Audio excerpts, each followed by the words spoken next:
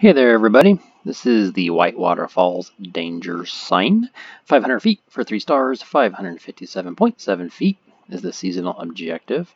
I did do this one before in a different car. I'm just kind of want to play around, see if I can go a little bit further. I think it was in a Koenigsegg. But I'll be in the Shelby Monaco King Cobra. And I'll be starting back here like I did in the other video. And again, it's just a straight shot. You might want to hit a little bit to the left of the ramp. Or else you hit some trees and whatnot, and it kind of messes you up. You can always rewind if you need to. All right, let's go.